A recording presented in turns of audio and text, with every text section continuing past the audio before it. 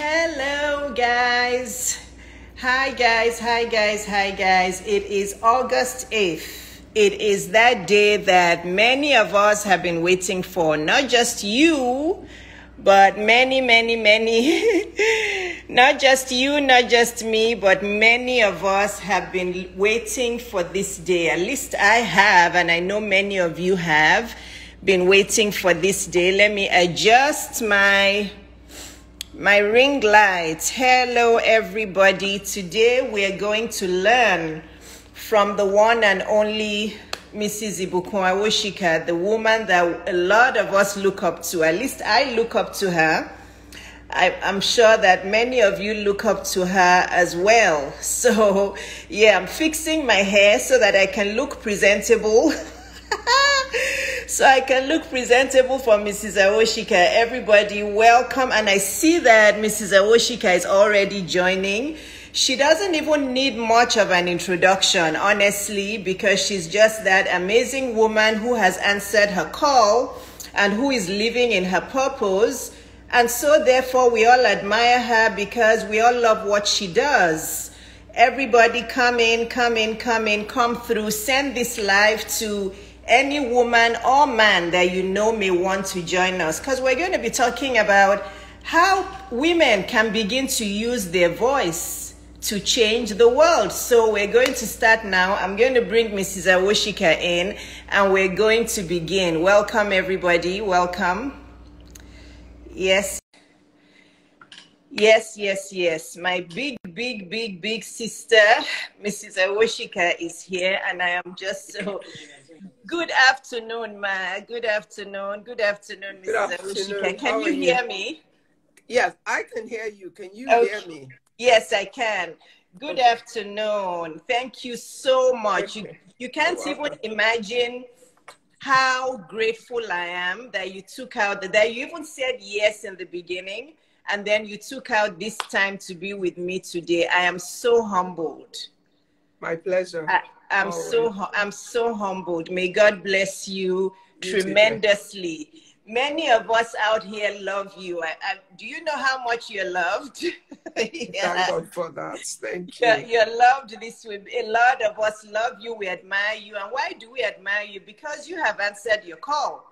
You are doing what God has put you on this earth to do. And we admire that because we all want to do the same. And this is why I brought you on today, and many of us ladies who are on here, most of you know who Mrs. Awosika is, but if you don't, follow her. She is an entrepreneur. She's an executive coach. She's a corporate board professional. She's very, very passionate about helping us women that are coming behind her. She loves women. She loves girls. I'm sure she loves men's issues as well, but she has a soft spot for us women. I know that. So, Mrs. Awosika, how would you like me to address you, Mrs. or Pastor? Ibukun Awosika is simply my name. Okay. Then you know that in Nigeria, we're not allowed to do that for our senior sisters. So I cannot call you by your first name. I believe that you and my oldest sister or my older brother were in the same kind of community or society. I don't know, but I feel like I was a young one then because I turned 50 last year. So I believe that. Yeah, so we're going to dive in, Mrs. Awosika. The reason why I really wanted to bring you on is because I'm passionate about women too. And the first question I have for you is, there are many women who fill up my DMs, and I'm pretty sure they fill up your DMs, and you probably don't even have time to read them. I still read all of my DMs, but there are many women in life who are confused, who are lost. They are not sure which direction to go. Should I be focusing on my husband and my kids? Should I be focusing on my career? Should I start a business? What should I do? Where should I go? Can you start off with a word for those women, please? Okay. Thank you very much, Dr. Iyabo. What I would say is I'll lay a foundation about the way I envision the life of a woman. Okay. Now, there are three balls, as I like to describe them. The first and the biggest mighty ball is the ball of you, the core of your life. And that consists, you know, when you were born, you were given your own identity, a name. You grew up with a vision and an ambition. You went to school, you did the work, you got the qualifications, you had things you wanted to do with your life. You built on that and you kept building on that. Somewhere along that journey, you met the guy, and then you took on the other ball of being a wife when you chose one. And somewhere along the path of that relationship, you know, God bless your union with children or with a child, and you took on the ball of becoming a mother. Now, neither the ball of being a mother or the ball of being a wife existed without the core, which is you. And their additions to the core of who you are, they cannot and should not take away from the core of who you are. Because without the substance of your person, they do not exist. Now, what is important is that we mustn't get so caught up in all this cultural perspective over time that has eroded the core of the woman and has substantiated that and replaced it with just her ball as a wife or as a mother.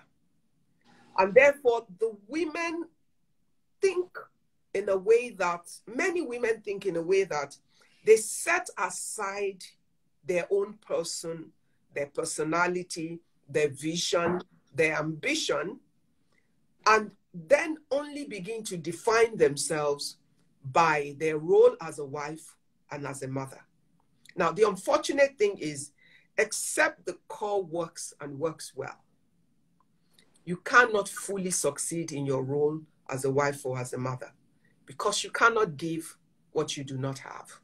And I have seen too many frustrated women who along the path of life had given up themselves in order to work in those roles, and then realized at some point that their own dreams never went away.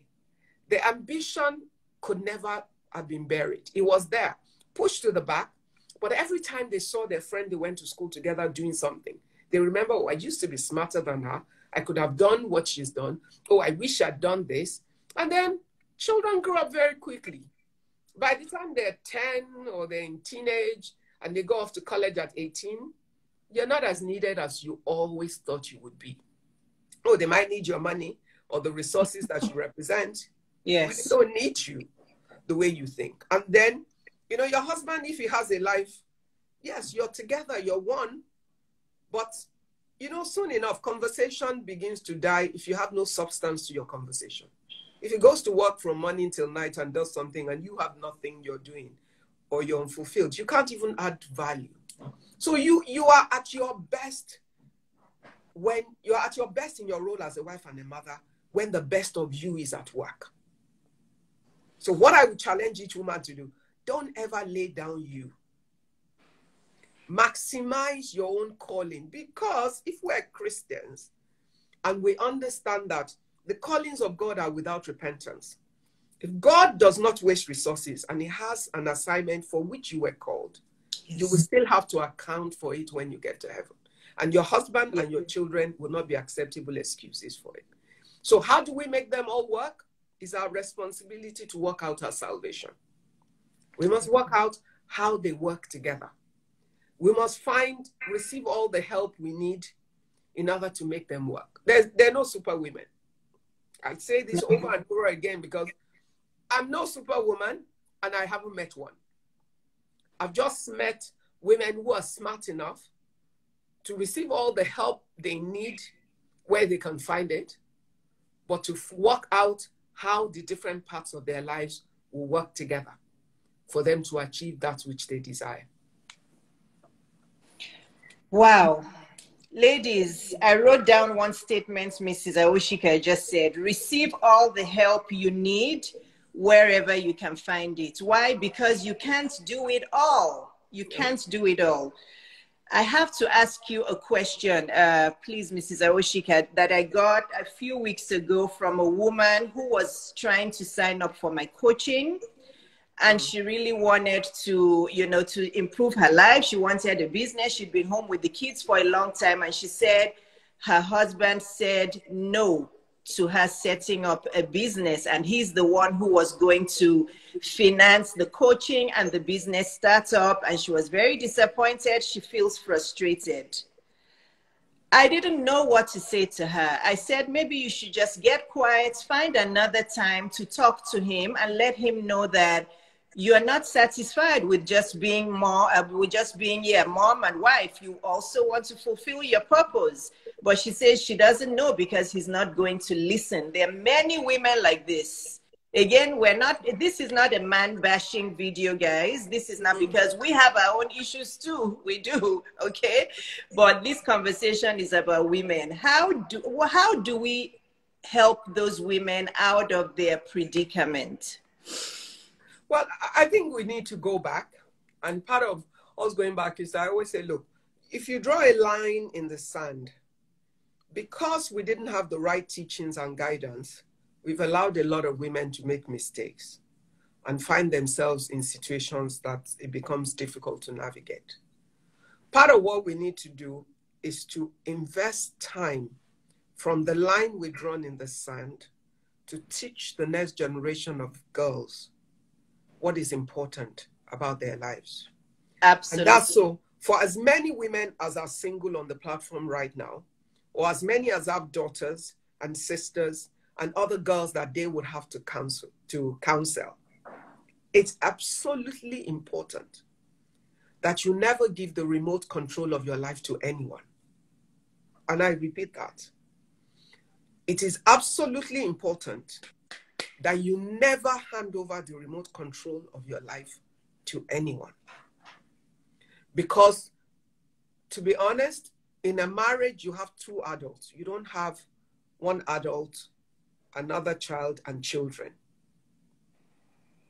So technically, the wife should not need the permission of the husband in order to pursue her dream and her interest.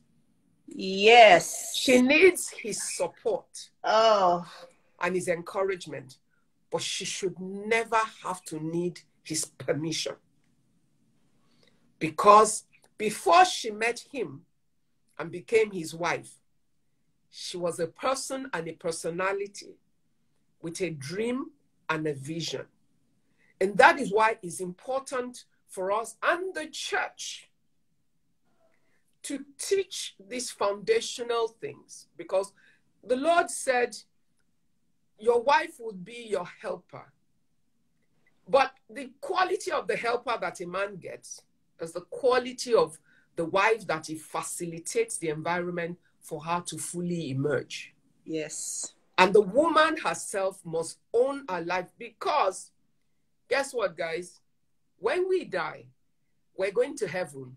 One man and his God, one woman and her God. Your judgment of your life is not based on who your husband is. It's based on the fulfillment of your own assignment and that which the Lord has called you to. So you are the one that is responsible for working out your salvation in order to ensure that you can live the life that God has called you to. Now, let's go back to the actual question. I wanted to lay the foundation so that let's draw a line. We have those problems already. Let's start rebuilding the future better by helping the girls to think differently. And then we go back to those who are already in it. And every woman knows her own husband. And you must work out how you get that man to support that which you need to do. Now, the real catch in the question you asked is because the guy is the one that controls the money. Yes. Okay. So you need to ask yourself as a woman, why do you want to be a woman that is kept? Because that's part of a control mechanism. And you need to ensure that you are an empowered woman in many ways, so that you are able to take decisions that are in the interest of your life. Yes. So what does she need to do? What she wants to do, she needs money from him. Can she work out how that can be done without the money from him? She does need his support as long as she's married to him. So she needs to continue to engage. And sometimes when you think someone isn't listening, take the time to sit down and pour your heart out on paper. Write exactly how you feel about being in a box and at a standstill and wanting to move on with your life in order to create value for your family. Because ultimately, whatever value she's able to create from fulfilling herself is also value she's creating for the family. Yes. So you need to start that conversation. 2, sometimes you need to find influencers in your husband's life. Find those who are influencers in his life and share your thoughts and your vision with them. And find those that you can get on your side of his influencers. Okay? And then ask for the help and the support of the influencers for that conversation to become an open conversation so you can make your valid points. And in making those points, make sure you show him the value he will get from your becoming what God has called you to. And start trying to execute what you want to do without money. Find the non-financial model of that vision so you can have a proof of concept to show the value that you will create. And then pray about it as well. And do not leave God or the man until you get what you want. Fully loaded answer. Thank you very much, Mrs. Awosika. I talk to women a lot about a couple of what you said about you don't need money to get yourself out there. And that's the nucleus of what we're discussing today.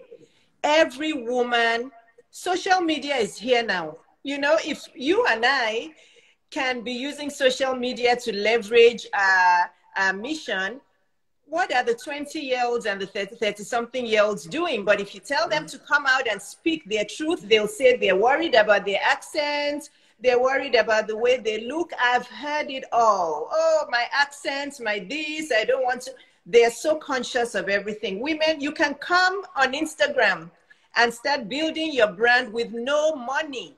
Yeah. No money at all. You can start off, but you have to execute. You have to implement. If you stay home and complain, if your husband sees that you're doing something proactively, he will understand the value of what you're doing. He will understand it. So the non-financial model of getting yourself out there, Mrs. Awosika just said it. Get up and do something on social media. It's gone are the days where you have to rent a shop for something $1,000 or something ₦1 million.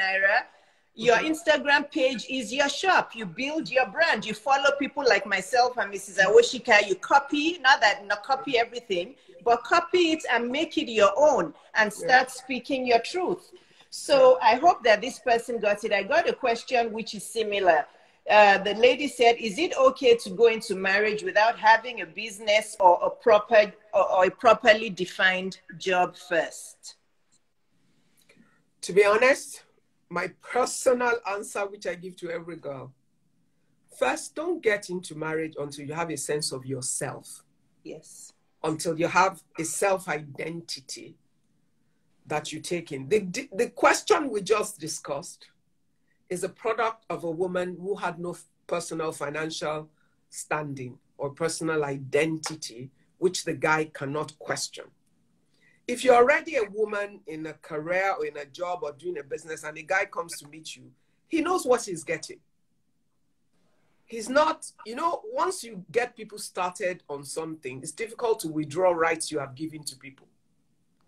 So if you know that the man fully understands your ambition and your vision, even though it hasn't materialized right now, and you know that he has the capacity to support and to encourage you, even in that career and vision. And don't stay too long sitting, waiting, you know. First, let the man get used to you being at the door when he arrives. get used to hot amala and hot pounded yam and everything waiting when it comes back. And then all of a sudden you decide that you want to go and work, and he's wondering, oh, I'm now not going to get, you know, those things. You're used to running errands for him all day and all of that. It's one of the most difficult things is to take from people rights you have already given them. So you need to, I prefer that girls have a defined life in some ways, have a sense of themselves, have started on a path of where they want to go, are far more self-confident and assured, have some level of personal stability before they move into marriage. It makes a lot of difference. There's mutual respect. It does. There's mutual respect between both parties. And that would play out throughout. So that would be my answer. Yes. And I believe that 100%. However, I have a question, even from my own personal life. How do we, because this is my second marriage. I remarried last year. I was married for 15 years prior to that. And with my ex for 23 years, we met in medical school. I was 17. He was 21. And we dated for 8 years before we got married. And I have 2 daughters now. One is 17, one is 24. And they get it, they understand, they watch me, they're learning life skills. But at that young age, how do women, like you said, we need to start teaching women what to do. But at that age, how do you know what you want and what you don't want? Obviously, the way I chose my husband then was very different to the way I chose my husband this time. But I was naive. I met him in school and we dated for 8 years. So at 17, my brain wasn't even fully developed. How do we help the younger? I guess you had answered that earlier, but if you can just say, because I know there are many women in this situation. In college, they fall in love, and it's all love and love and love, and they just keep going without really even knowing who they are yet. Okay, well, I think one of the biggest things we will do is we will continue to teach, you know, which is part of why I run my life series project. It was principally to try and ensure that the overall mindset of the young woman is different. Her considerations for making, see, dating a guy is different from marrying him.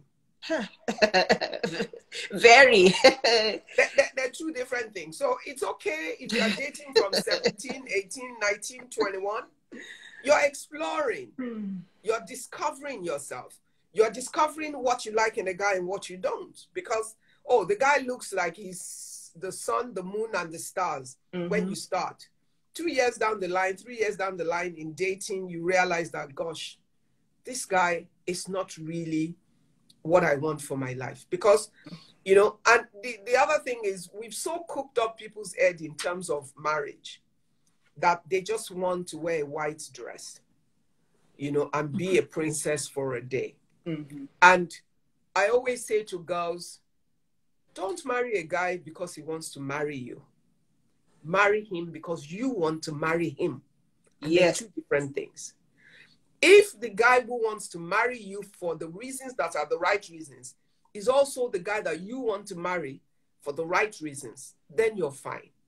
But you must have a sense of yourself so that you can tell that this guy is the right fit for the core of who I am and for the future that I desire. Now, will you know the fullness of your future? Absolutely not. Yeah. But that's why I always use the word have a sense of who you are. Just, you know, I always knew I wanted to be the best of myself. As a young person, as a teenager, I used to express it like, I want to be the president of Nigeria so I could change things. But really, it was really simply that I wanted to change lives. And I wanted the world to be a better place. Yes. And as I grew into career and life, I realized that I could do all of those things without a political career. And that's what I seek to do with all that I do with my life. You know, invest time in helping other people to build their own lives. Invest time in helping to build companies and to build corporates. Not be quiet about issues that, you know, I consider important to speak up on, you know, and all of that. And then you realize that all of those things along that path, you get better at understanding who you are. And you get to a point where you can tell, this guy is handsome, he has a great career, he looks like he's set up to make money, but he's not the right guy for me. Why? Because based on where I want to go, this guy, his career path will keep him away from home. I want to have a home. I want to have a husband and children that were together. I don't want to live in one city and my husband is in another. So I cannot marry a soldier because a military guy is on the move. And that gives me one condition to say, no, it doesn't matter how handsome or how much of a general the military guy who is chasing you is. I take him out of play because based on the way I see it, he doesn't fit in with the future that I want for myself. And you're dating a guy, you already know that he's cheating on you, he's doing stuff. I don't want to marry a guy that I will always feel like second best, or I'll always have a sense of insecurity about his love.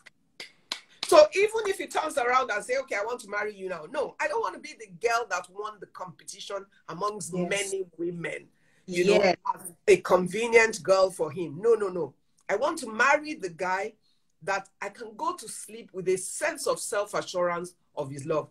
Does it mean our life will be perfect 360 days of the year? No. We would have our own relational issues along the path. But I will never doubt. I've been married for 30 years. This is my 31st year in marriage. But I can go to sleep and know without a doubt that I married my own husband. And we've worked because we have that sense of trust and commitment to one another, despite whatever other things you have to deal with in between. And we're more than ready at any point in time to stand together to support one another. It's a choice that you make. Don't ever forget you have the power to make that choice.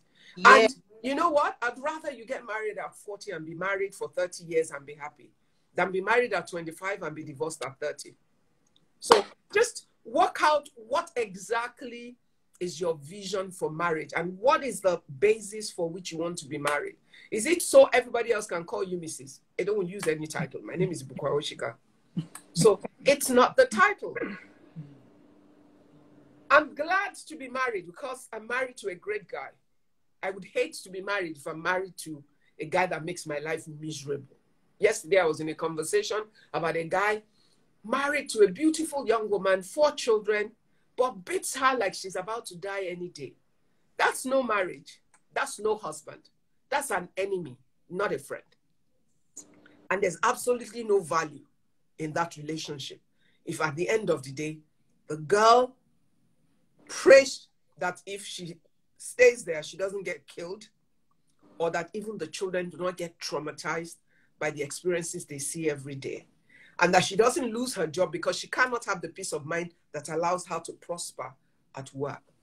I would rather you're single, have peace of mind, and you wait for the man who has the capacity to be the man who can enhance who you are and help your core to be the best of itself, while you help him and his own core to be the best of himself. And if you have children, that you have the opportunity to raise for the world a generation of people that would add value to the world. So marriage is a beautiful thing, but only in the context that it works.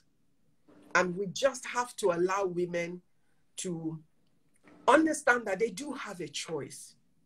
They have a choice. They have a right, a God-given right, to wait to find the right guy and to say no when it is no, and not to respond to other people's opinion or their pressure. People want you to get married. Are they the ones that will get married? Are they going to be in the home with you?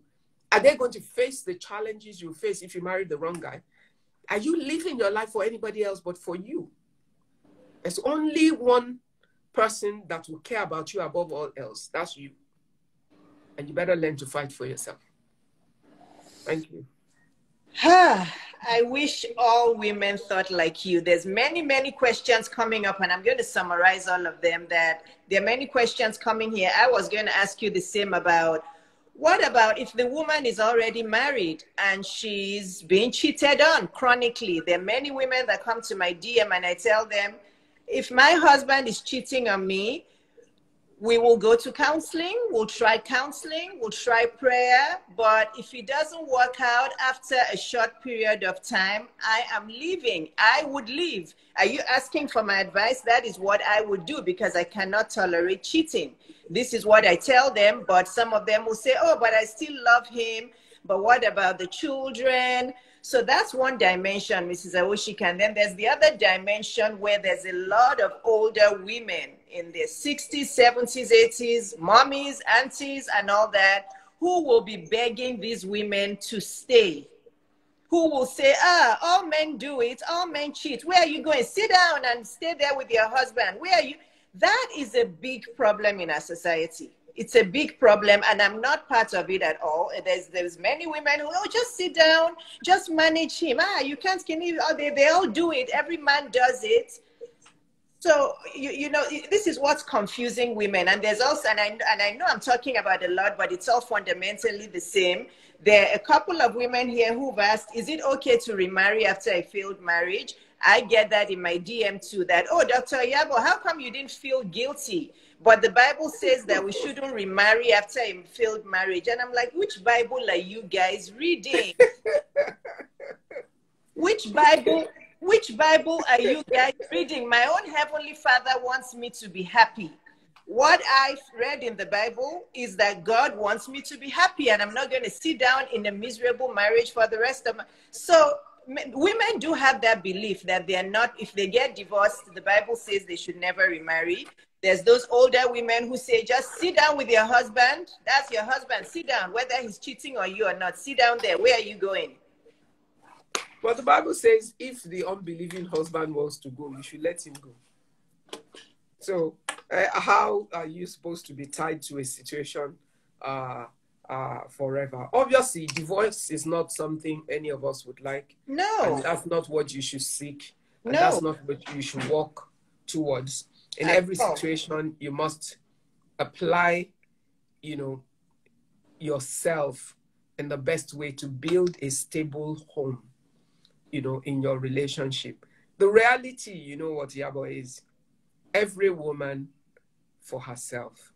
And when I say that is you're just going to have to be responsible about making the right decision for you. You know, the Bible says in the multitude of counsel, there is safety. But one thing people need to know is counsel is information. It is not instruction. Mm-hmm. Counsel is information. It is not instruction. Every person that you will seek, and you must also sort of predetermine the kind of people that you take counsel from and the basis of their qualification to give you the counsel. Yes. That's one. Yeah. Two, no matter who is giving you the counsel that you get is information that allows you to have a 360-degree view of your situation. But only one person has the right and the power to make a decision, and that's you. Yes. Why is that important? When you have all the information and you have the 360-degree view of the situation, you can match all that information with who you are, where you're going, what you've been called to, what is your sense of your own commitment and your assignment, and your overall situation. And you owe it to yourself, including having prayed and being led by the Holy Spirit. The Bible says, as many as are led by the Spirit of God, they are the sons of God. For some, it might be the right thing to leave. For some, for whatever reason, it might be the right thing to stay. Remember the guy in the Bible that the Lord told to go and marry a prostitute? Yeah. Mm-hmm. But there was a purpose in it that God wanted to achieve, you know. And it is your understanding of what your assignment is, what the grace you have been given, and the circumstance that you find yourself in. And all the information you have from counsel matched with what is at what aligns with your spirit man, and then you make the right decision for you. Why is it important? Because you're the one that is going to have to live with the decision that you make. Yes. And you must know why you will fight to defend it. As long as you're not stupid enough to stay until you get killed in a situation. No. So it's such a personal situation that you cannot give a general answer, because when you want to take a counsel on a matter that concerns a woman about should I go, should I stay? Yes, Uzziah is the one that the Lord told to go and marry a prostitute. You must be able to have all the different components of the actual circumstance. So no two cases are the same. You have to have all the facts together. But the only person who would ever have the full facts is the person who is in it. Yes. So make your own decision based on what you know. If you know that you're dying slowly in a relationship because it's abusive, it's toxic, it's destroying your personality, your mind, and your ability to serve the purpose of God, separate yourself from it based on the circumstance that you know. And sometimes a separation is not even divorce. You just get yourself out of it, you know, and you give yourself time to see if there's a chance to rebuild and to heal. And there's a possibility of a change. If you do that and things work out and you're convinced in your heart that things can go back and be better, fine. But if not, you know, you have to be alive to take care of your children. Yes. It's better that children grow up with a single parent in a healthier environment without their own mind and their self-confidence and their personality destroyed, than that they stay in a toxic environment that turns to, I mean, if you go to prison, and this is a fact, the highest number of women in prison for murder are women who killed their husbands. True. Yes. Fact. Yes. How do you think they get there? Don't go. Stay. Manage. Yes. Continue. And they continue to bottle up pressures and challenges that one day they snap. Yes. A life that could have been saved is further destroyed, and she then becomes a prisoner. The children lose a father and they lose a mother because we have a cultural perspective that does not allow women to have a sense of identity and a sense of self-protection, of purpose. Every man and his God, every woman and her God. When we get to heaven, you're not walking in as Mrs. Somebody. You're walking in as you. And you're going to have to present the case of performance and assignment. Yes. And that, for me, that's the reality. So the way we protect the situation is to spend more time teaching the girls now. Yes. So that they can avoid the mistake of marrying the wrong guy. Yes. And we also spend time teaching our guys to be the best husbands for the women that we're teaching. Who is doing that, Mrs. Awosika? Who are the men teaching the men? My live series program, I have male-only sessions with some male guests. And I have women-only sessions, and I have sessions that are combined. Good. But if we don't spend time to build the men as well, we're getting to a point where the men are despising the women for the attention that they're getting. And even if they don't despise them, when you spend a lot of time to prepare the girl to marry a guy that is unprepared, you have not done her any service. Absolutely, absolutely. So now we're going to move towards the path. And I hope that I'm still respecting your time. It's fine. Take the time you want. It's fine. We are now going to go through the path of what we really came to talk about today. But we spent this much time on our personal lives, on our marriage lives, on our relationship lives. Why? Because that's the biggest issue for us women. 90% of the time in my DM, the issues you guys have that is preventing you from speaking up, preventing you from your purpose, preventing you from your dream, and fulfilling your assignment on this earth is because of some toxic or some confused relationship you're in. So now we're going to move towards there. So now, Mrs. Awosika, how do women figure out their gifts and talents? You'll talk to some 40-something-year-old women, they'll say they don't have any gifts or talents. You talk to some 32-year-old women, they'll say that they don't know what their gifts and talents are, they don't know what their purpose is. How do women start to identify what their gifts and talents are so they can use those to live out their purpose? Okay, I think the first thing to say is that we overthink this matter of purpose. Yes. You know, we've made it so technical and complex that people are looking for this eureka moment, yes, of identifying, yeah, what their purpose is. You know, whatever your hand finds to do, do it well. Wherever you find yourself relevant and able to add value, add it and keep going with it. You know, first and foremost, I'm a firm believer in the fact that we do not have one single purpose in life. Yeah. That we serve different purposes for different seasons of life. And that God uses our assignment in different seasons to prepare us for assignment in other seasons. So, what are you doing now? Are you bringing a smile to somebody's face? Are you creating some value? Are you changing a life? Are you doing something that is worthwhile, whatever it is, for that time and that season? Do it.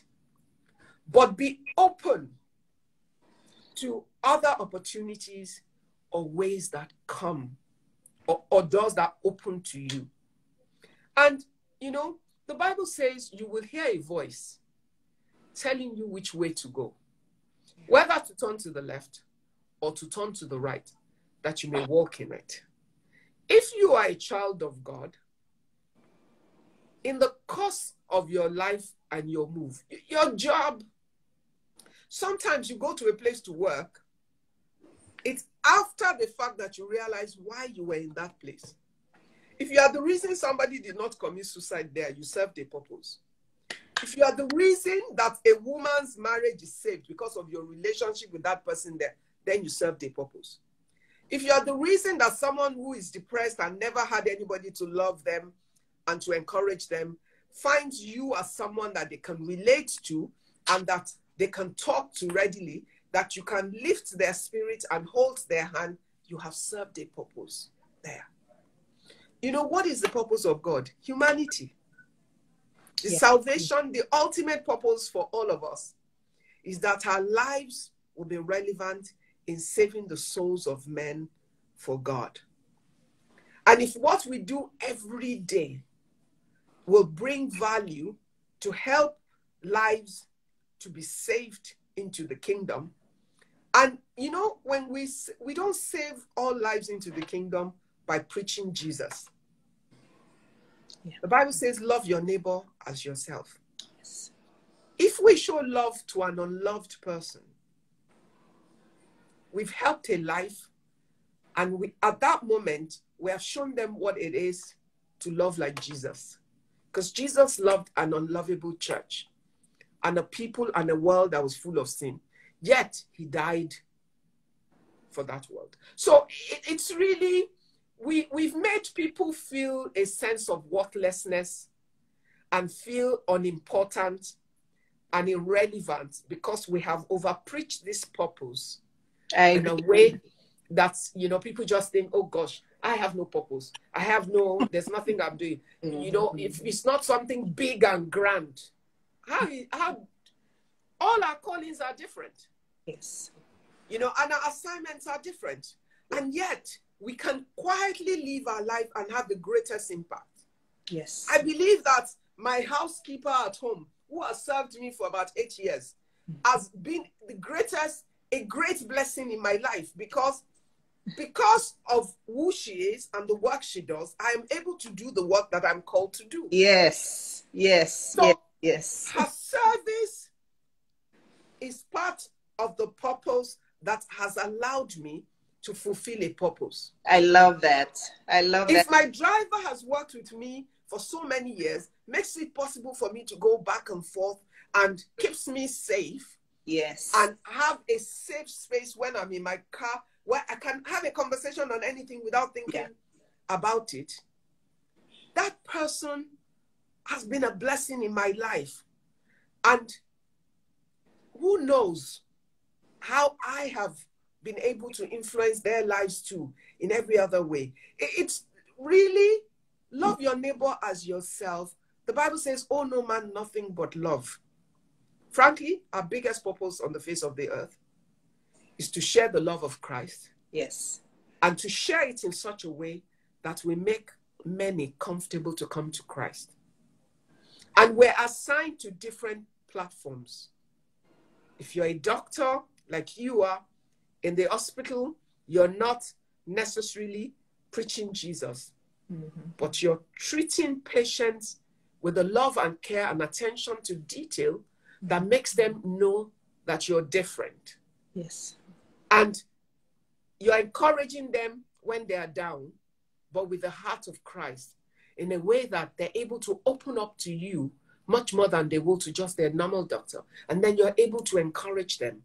Yes. Do you know how many lives you'd have saved? If you're a teacher who pays the extra attention to that child that's always quiet in class, and you're able to find out that he doesn't get to eat at home because his mother can't afford it, and you're sure that he eats well at school, and you check on him because he's smart, but he needs the support and the encouragement because he has an abused father who only has the wrong word for him. And you are able to always make sure that you tell that child, you know what, Sarah, you're beautiful, you're smart, and I know you're going places.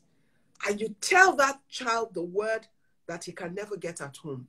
And that child looks forward to seeing you because you are the sunshine in her life. And you help to counter the pain the child is going on at home. You're serving a purpose of saving a life for God. We're overplaying this purpose thing. And we're making people feel like, except they're getting a Nobel Prize, they haven't done something. We're all called differently. Yes. We will all, the important thing is like a jigsaw puzzle, every piece of the puzzle is key to making the entire picture. Yes. All you owe God is to fulfill your part of the puzzle. Yes. And that's in your everyday living. It's not in the big aha moments. It's in our everyday living. Yes. And we must learn to be comfortable and to enjoy those moments. If there's a big aha moment in our future, we will get there. As we're pursuing God on our everyday basis, we will get to the big moments. Yes, absolutely. And we can't even get to those big moments unless we're responsible with the little moments. Yep. So this is what I tell women, that you want those big things. You want to be like Dr. Iyabo, but do you know all the little things that I did here? Do you know how all the hard work and how I was very shy with public speaking before? A lot of my close friends, when they see me now, they're like, Iyabo, this is you. Or my family, they're like, what got into Iyabo? But when I started seeing the meaning, the purpose of why God put me on this earth, I'm like, I'd better get up and go and do this. 3 years ago, a woman messaged me on LinkedIn. She was a nurse.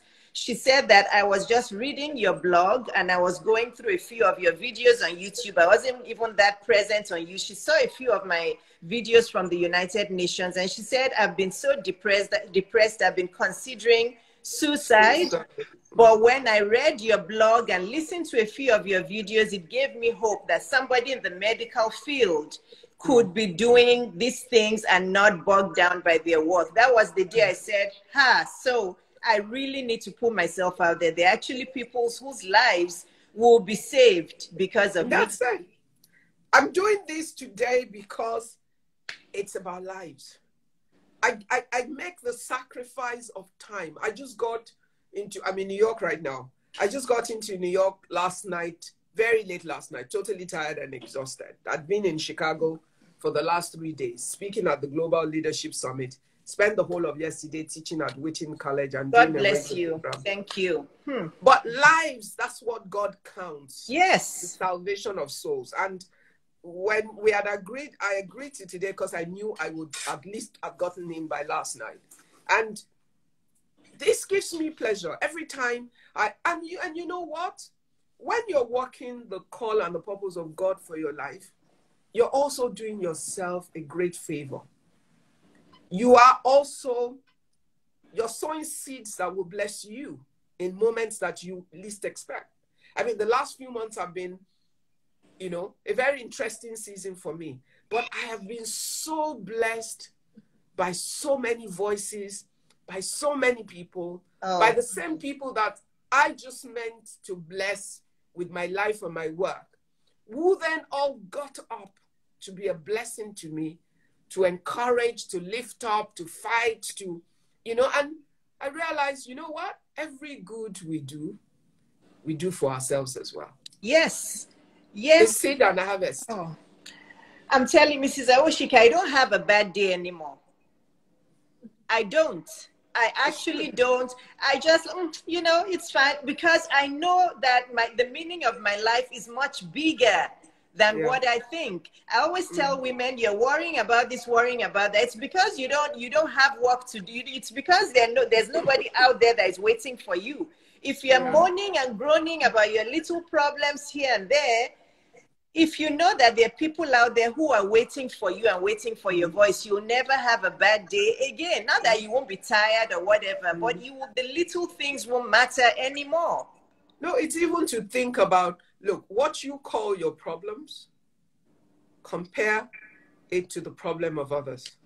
I know. And then the Bible says, for our light afflictions are but for a moment. Yes. They work it for us an exceeding and eternal weight of glory. That our trials build character in us. God designed us to have those moments that remind us who is God. Because, success is a dangerous thing. It is. Yes. And if your life, if everything is going and going, if you're not careful and you're not tied to the elm of God, you'll get big-headed. You can forget yourself. Yes. And forget who is in charge.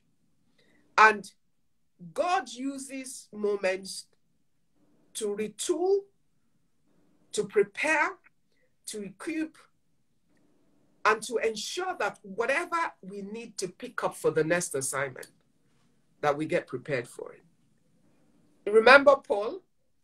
For the greatness of Paul as an apostle, he had a problem that he never could solve. He had a pain that he bore. And he went to the Lord how many times? And the Lord said to him, my grace is sufficient for you. Not because God could not deliver him of the problem, but God chose to give him a cross to bear and to hold on to because of the greatness of the work he had assigned to him. And to ensure that he will never, ever forget that there's a God who is in charge. And he bore that cross till the point of death. But did that stop him from achieving greatness? No. So our lives are in seasons. Things will come, things will happen, but it doesn't stop us from being able to influence one life today, one life tomorrow. Do it afraid and do it with pain. Sometimes you are in pain and then you see someone in greater pain. And you forget your pain and you step out. Because the ministry that you have in you to help that other person at the sight of that person's pain will make you forget. Yes. And you will get into that mode. But you know what? It's also possible that if you do not give yourself the right mindset to know that, look, my life is to serve God. You can, because you have the power to do it, you can allow yourself to wallow in self-pity and get buried. And you will lose track and the season will pass and you will miss the assignment. Yes. The sad thing is, for everything the Lord has called you to, He has 7,000 other people waiting that can do it. Yes. So don't ever get big-headed that you think, oh, you know what? God is going to wait for me forever. Or God, the callings of God are without repentance, but the purpose of God will be fulfilled. If you don't step up to it, somebody else will. Somebody else will. And the work will continue. But you miss that moment and that opportunity, which is why you must always remember what your assignment is. You cannot, allow yourself to wallow. You cannot sit back and say, oh gosh, oh no. You can't, it's not a pity party. There's work to be done. When people die and I go and visit with them, what I always remember is that that person has just clocked out. Yeah. I'm still on the clock. Yeah. And every minute on that clock, I still have to account for. It just reminds me that time is going. And so instead of getting buried in it, I will sympathize, empathize, mourn with them, but I keep moving because I am still on the clock. And everybody's time is different. Mrs. Awosika, we're going to end here, but I want you to end with giving us a way that women can now go and ponder, start to think about how they're going to execute, start to think about how they're going to implement, start to think about how they're going to start fulfilling the assignments, and how they can start to use their voice to change the world. What should they all depart with today? Look, you owe it to yourself to live your best life.